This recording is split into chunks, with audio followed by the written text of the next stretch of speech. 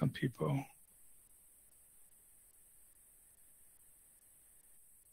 Oh, okay. Welcome to class, the course BC314 Media and Technology in Ministry. We're just going to pray together and get started. Can somebody please unmute your mic and just pray with the class? I'm sure the others will join in soon. Could somebody pray, please?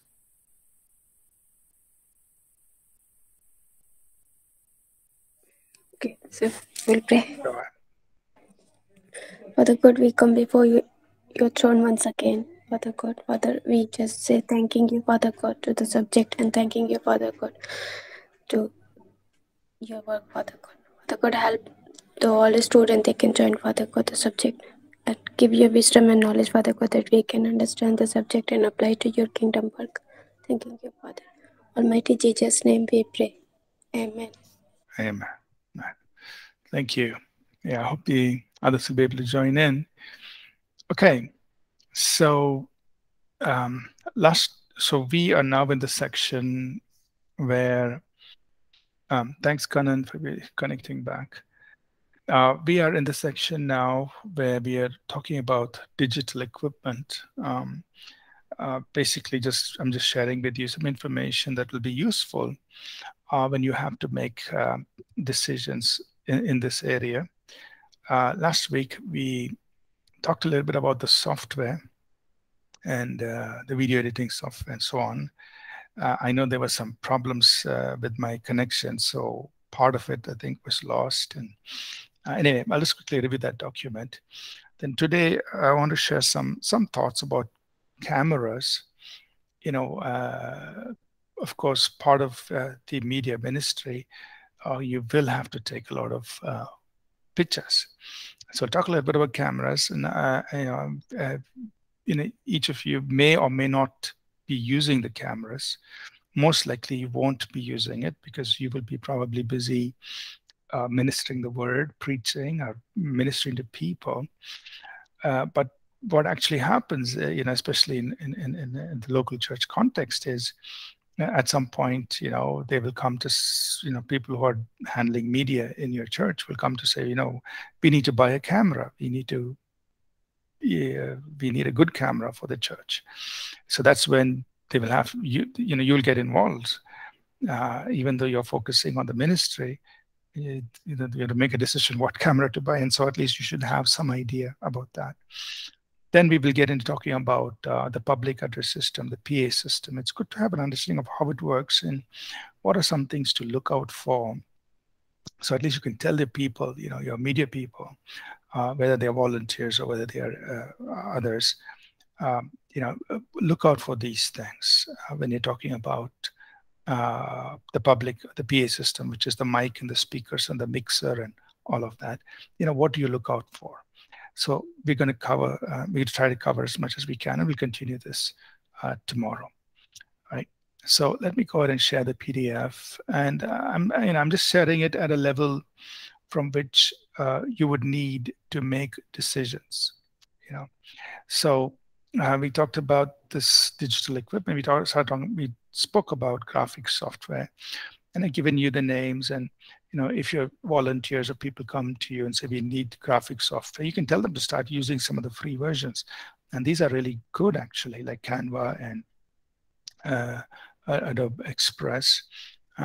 These are good. They can get started with this, and later on, if you want to, you can buy licensed versions. Similarly, with the video editing software, you can tell people, get started with using the free video editing software. You don't always have to go directly to buy professional. Start with the free ones, which are very good. And then you can later on, when you have money and when you have people who are experienced, you can buy licensed version. Otherwise, just do editing with the free ones, right? And we mentioned some of the terms or terminologies people will mention when they're talking to you about video editing, color, and so on, so that you just understand, you have some idea of what is happening when they're doing video editing, right? Similarly with desktop publishing, that means if you want to create brochures, magazines, you want to create a newspaper for your ministry, a digital newspaper, like a newsletter with a few pages in it, and a lot of these things can be done online for free. So you can use these, you can use the Creative Cloud Express and do it online and create these brochures and so on, but with nice graphics and everything, right? So, and for media presentation, this is what some of you, are familiar with ProPresenter or Easy Worship that you could use for media presentation. So we did this last week. Today, we'll talk a little bit about camera photography and then get into the PA system. So generally speaking, most smartphones today, many of us have these smartphones which can take good photographs. And so this, to get started, that would be more than enough. And typically we recommend people, do your shoots in a horizontal or landscape mode. You can set it to about 1920 to 1080 pixels. 30 frames per second is, a typical good way of recording or taking, pictures or videos, of course. We'll talk about videos later. And just make sure that there's lighting and noise, reduce noise. Now, at some point, your people may come to you and they say, no, phones are okay, but, we need to buy a good camera. And, they will come to you with that request. So then I just want, share some information so that okay, how to make a decision. Of course, the main goal is, or the main reason will be, they'll say we need better quality photos if we are going to use those photos in our brochures or sometimes for print, especially if you want to print flyers, handbills, or you want to use them in your website or in social media. They say the quality of our photos need to be better. And that's a very, very valid reason. I mean, smartphones are good. And today, many smartphones can take good pictures. But sometimes when you need quality beyond what a smartphone can give, then, you have to go to purchasing a good camera to document and record and so on. So you would look for the quality. You look for also, what is easy to use, how much control you can have over the settings, and do you have room to grow? So if you're investing in a camera, you want to be able to, use that for the long term, and what are the opportunities you have? Can you change the lens and so on? And of course, the price will be also a factor that you will look at. So I want to just give you an overview because, something, like I said, sometimes people come to you to make final decision and you just need to have some idea. So smartphone cameras, which all of us are already using on our phones, the advantage is, it's very convenient. You can shoot photos anywhere. It's easy to share. Some constraints are it's a fixed lens. The lens is fixed. You can zoom in and out to minimal using software. Your photo app, you can do that. But generally, the fact is the lens is fixed, so there's only so much you can do in terms of movement in and out. And image quality is reasonably good, but it may not be as good, or in some cases, it may not meet the requirement for the final use that people are looking for. So it's basic and it's good to get started with. We can start off using with phone cameras. The next level up is what we call as point and shoot cameras. These are simple cameras. They're usually very small and you can easily carry them, but they have a fixed lens. They have just one lens permanently attached. You can't change the lens, but what you can do is you can zoom in and out of the lens, which you cannot do in a phone camera. You can do here. The phone camera, the app will let you do a little bit, but here, it's a fixed lens, but the lens can move in and out. So it gives you a wider range compared to a smartphone camera. The point and shoot camera, of course, the quality is better than smartphone, but not as good as the DSLR camera. So so basically what happens is in these cameras, the size of the sensor inside the camera, which records the image, which captures the image, is different. So DSLR cameras have the biggest sensor sitting inside. Okay, so they capture the most light, the most details, and that's why they are, very good. Whereas so point and shoot cameras, they have a small sensor, captures. So how much of light you capture, how much of that image you're capturing will determine the quality of the image, right? So the sensor inside the camera is small, and it may not give you manual controls. That means, to fine tune. So there are three things that determine, the quality of the image. Image capture, the shutter speed, the aperture, and ISO. I'll explain that a little later. You cannot have a manual control. You cannot adjust it manually. Many of them have autofocus, so you just have to point and shoot. You can zoom the lens in and out, but beyond that, the other things are usually automatic. So you don't have as much control, but the advantage is it's cheaper and it's easier to carry around. Then you go up a next level.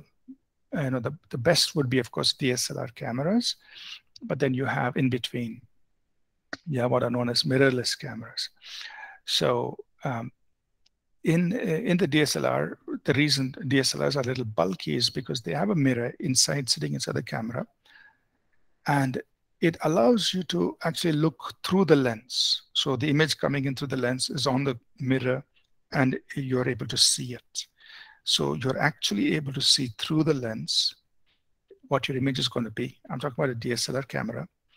And the sensor that records the image is also bigger, larger sensor. So two differences. It has a mirror inside, so you can actually see through the lens. And it also has a sensor that records it. Now, in a mirrorless camera, the mirror is not there.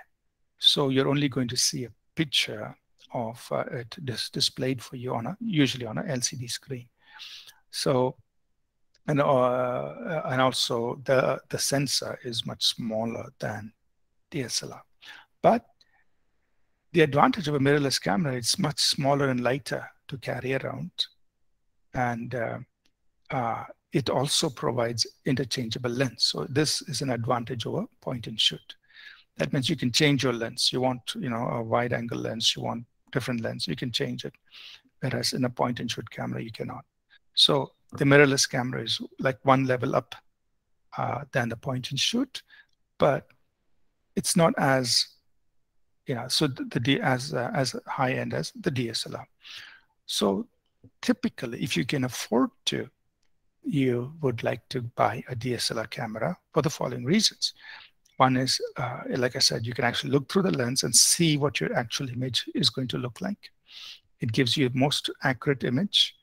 It has a very large sensor, so it's going to record as much of the image as possible. All the light coming in, it's going to record it, capture it. You can also have interchangeable lens. You can change the lens as you wish.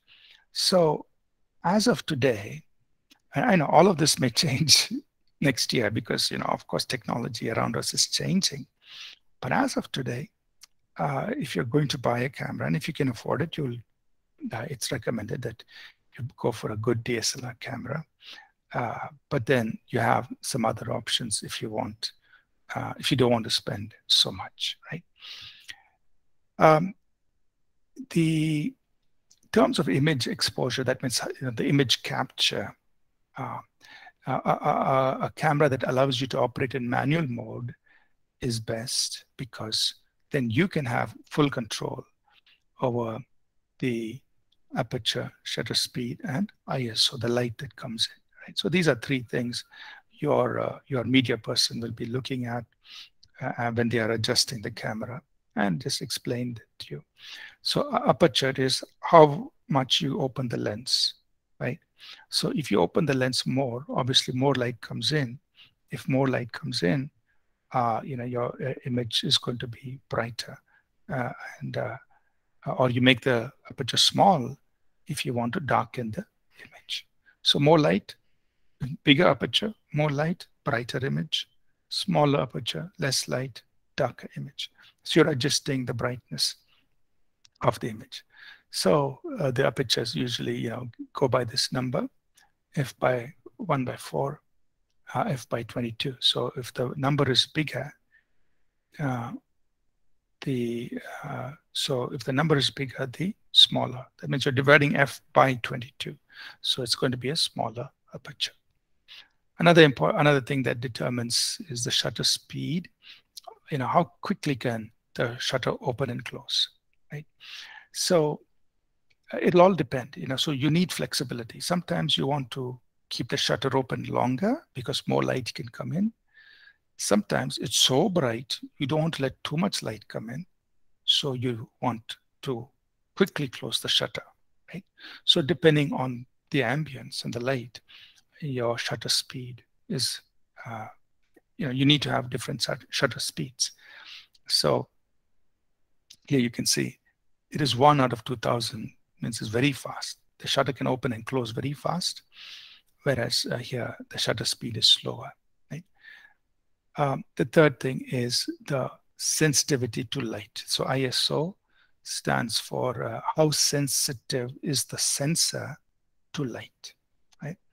And if you have a higher ISO, it means that you can shoot in dark situations because it will pick up even little light, it'll pick it up.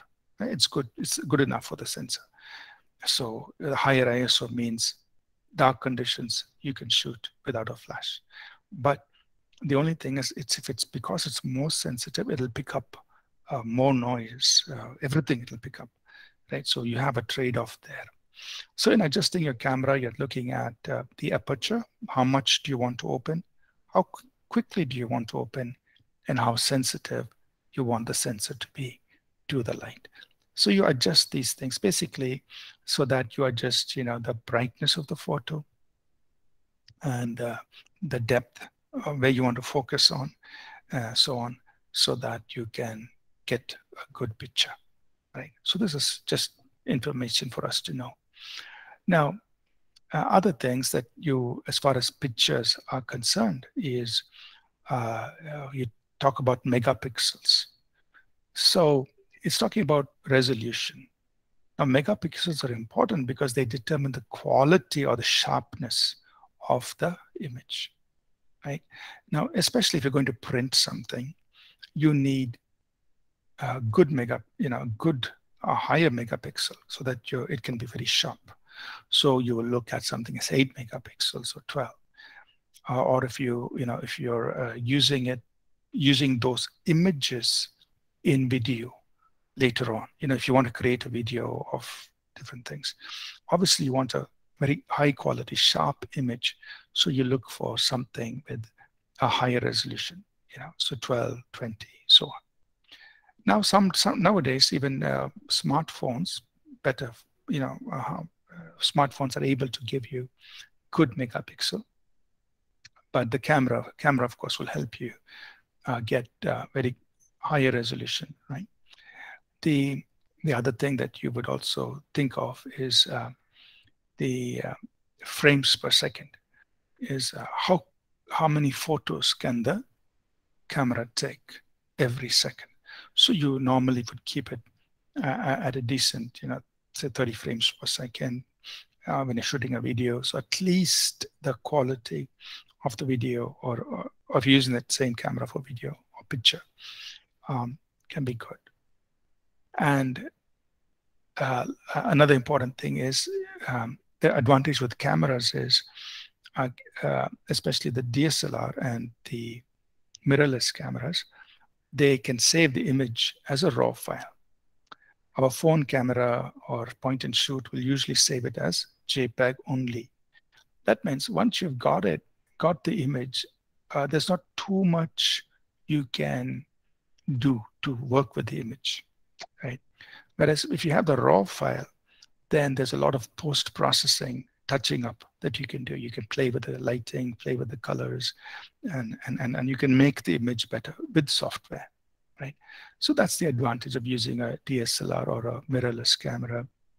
You can, because they give you the raw file format, and you can work with it. Okay. So lastly, there are a lot of brands that are there, Canon, Panasonic, so on. So the prices would vary based on the brand as well. And if you want more information, you can definitely read up online, so on. Okay. So what I would suggest is, especially in the ministry, of course, you will start off using your smartphone, and then you try to buy a DSLR camera if that's something you can afford, and make use of a DSLR camera. And then over time, you could buy lens. You just have to buy more different lens for different uses. That will help get different qualities of pictures and different kinds of pictures that you're shooting for the ministry, right?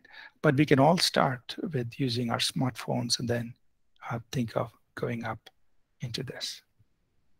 Okay, let me just talk a little bit on audio. I'll go to the next part, then I'll take questions before we close. We can have some discussions.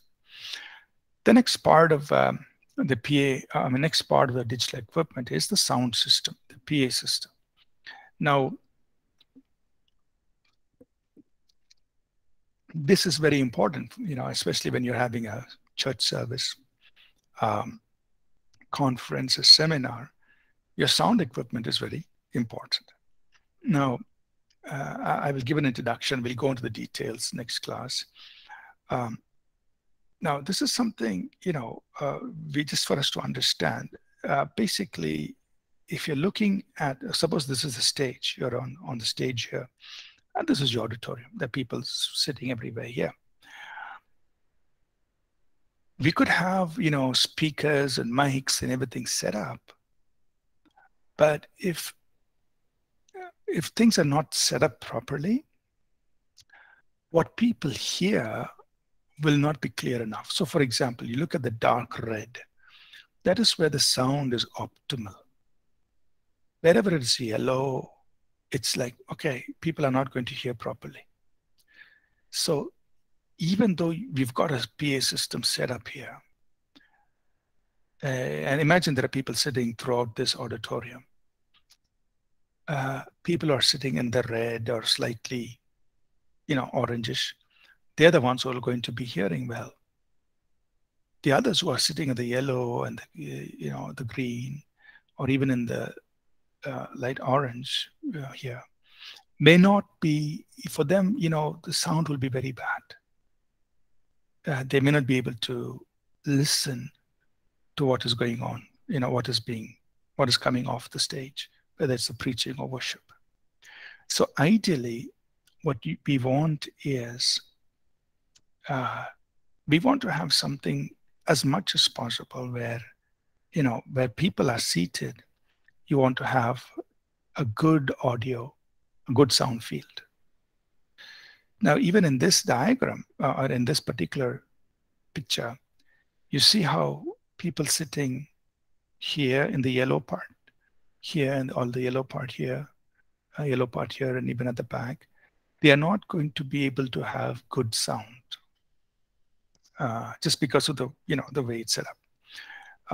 There are a lot of factors that go into it. One is, of course, the sound system itself, which we are going to talk about. Then the other is the acoustics and the other is the mixing, how sound is mixed inside the auditorium, and then also the design of the auditorium itself. Now, the design of the auditorium, you can't do anything about it because it's already built. If you're renting a hall or a building, it's already done, and that is the architect's responsibility. But what we can do is have a good sound system in place so that people can enjoy, whether it's the worship or whether it's the preaching. The sound field throughout the auditorium has to be monitored and done well.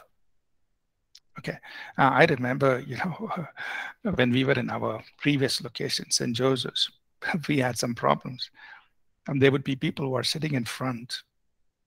They'll come and complain, and for whatever reason, everybody, thinks you have to tell the pastor. So they come and say, oh, the sound is too loud for me.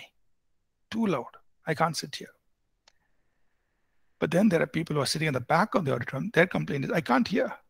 It's not coming. Sound is not reaching, especially in the balcony. We had a balcony there in Joseph's. So people in the balcony will say, I can't hear. People in front will say it's too loud. And so, we had a problem. How are we going to, make the sound uniform, the sound feel uniform in our auditorium so that people are comfortable when they come to worship God and when they come to hear the message, right?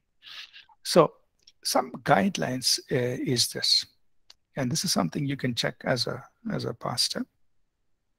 Is the sound level also, not only is the sound field important, how the sound in the auditorium is distributed, but also the sound level.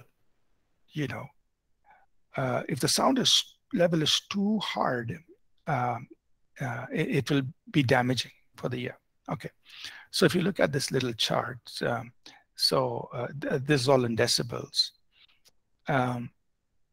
So there is background noise. So there is always, some noise, something happening in the auditorium, outside the auditorium, all this background noise. So that's why we need a PA system. People coming in, people moving, all that is background noise. We don't want people to be disturbed.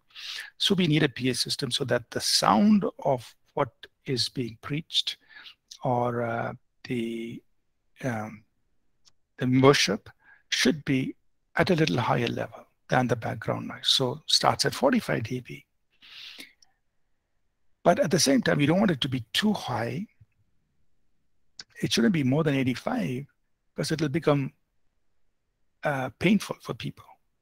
I remember some years ago, I went into a church place. This was in the US. I was there for a few months, not a few months, a month and a half.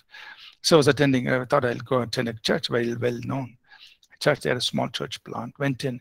The noise was so hard. It was so painful. I couldn't sit inside. It was a small gathering, 200 people. I couldn't sit inside the auditorium. Yeah, there's a small auditorium. It was so loud. And I was even sitting at the back, but it was painful on the ear,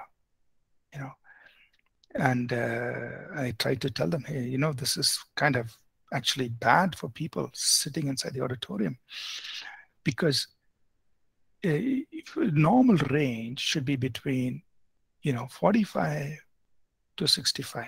Keep it at that dB. It shouldn't go beyond 85. Right? If you go beyond 85, it's damaging the eardrums of the audience. And so if it goes higher than that, it can actually cause harm to the ears of the people. Right? So you want the sound field to be uniform. You also want the sound level to be kept within this healthy range, 45 to 65, or keep it around 65, but don't go beyond 85. Now, it's very easy to measure, right? You download the app, the sound level meter or decibel meter, put it on your phone, and just turn it on anywhere in the auditorium, and you can easily measure what the sound level is. So it's a very simple thing to do. You can have an app on your phone, and you can measure the dB level. You download the sound level meter or decibel meter onto your phone and just check. Now, this is also something to pay attention to. Like, you don't want to just turn up the sound and, cause damage to people's hearing, but you want to keep it at a very comfortable level around 65 dB. All right. And so what we will talk about is, okay, these are the components that go into a sound system. I'll just show you one more picture and then we will stop. So basically what goes on inside the auditorium, right? So you've got your speakers.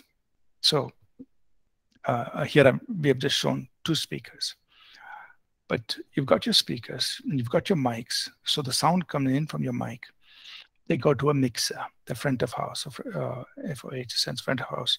They go into a mixer, and then they go into these speakers for people to listen. So the person sitting here, the front of house console, is mixing the sound that's coming in from all the mics that people are using, mixing it, sending it back to the speakers. We just shown 2 speakers. There will usually be much more.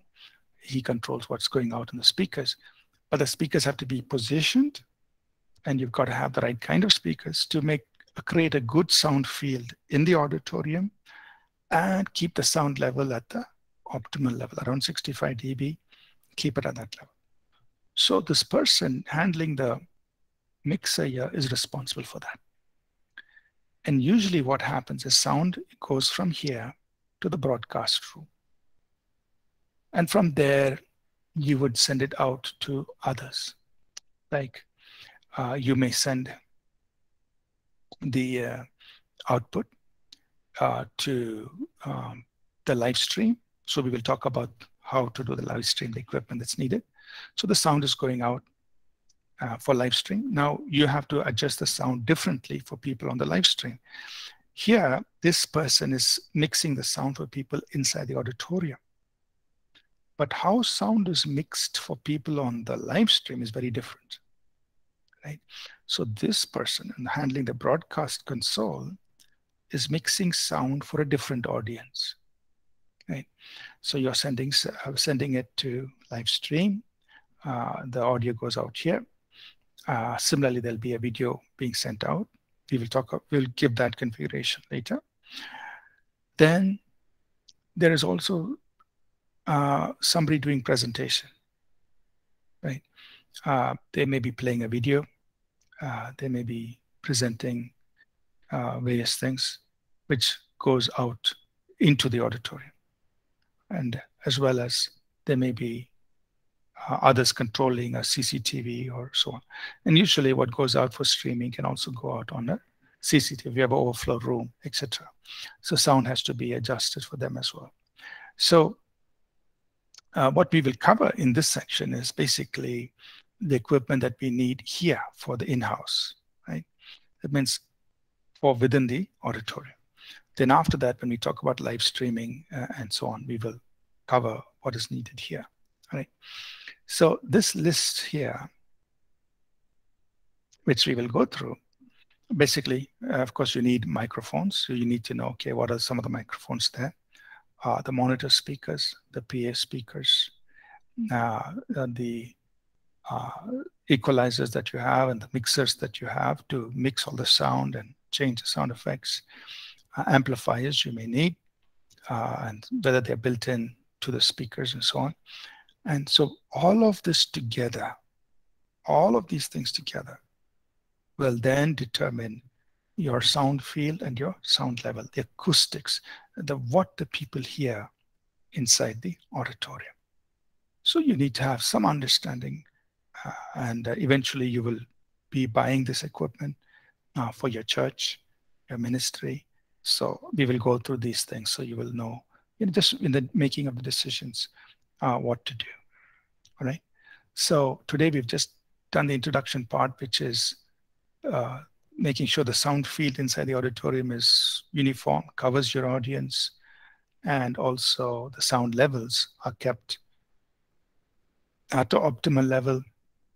It's very easy to check. Put the app on your phone and just tell somebody, hey, just look, go around the auditorium, see the sound levels are okay. What is sound level in different places? Is it coming through? You can easily check it.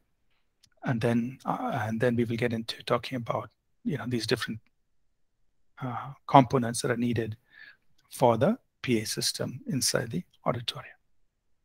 Okay, I'm going to stop here, and any questions on what we covered, like either the camera side or the introduction to the PA side? Any questions?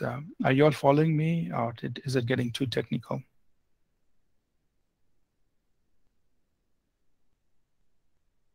It's all clear? Any questions? Thomas, Kanan, Dave, Siddharth? Okay, I got it.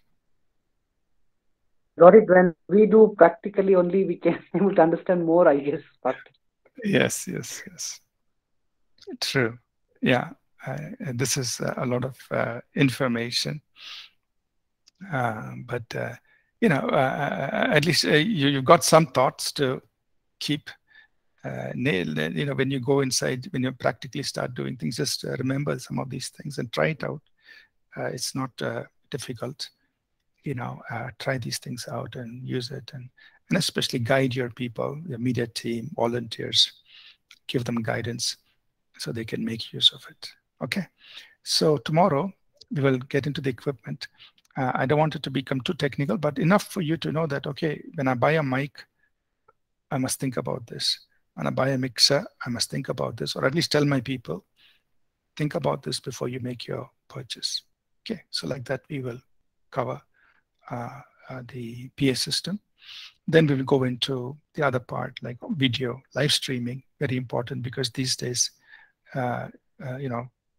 people expect live streaming. So we'll cover those things. Okay, let's close. Just request somebody to pray, and then, okay, if there are no questions, we can close. Okay, somebody can pray and we'll dismiss. Okay, we'd like to pray, and then we will close.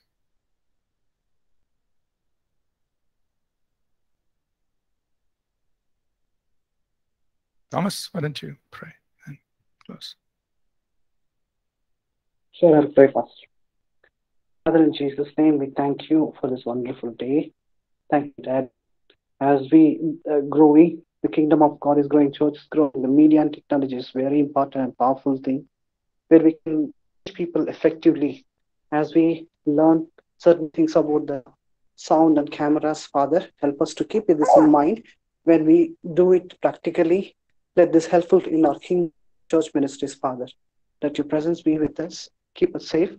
We thank you, we praise you for this wonderful time. In Jesus' name we pray. Amen. Amen. Thank you, everybody. I'll see you tomorrow. Have a good afternoon. God bless. Bye.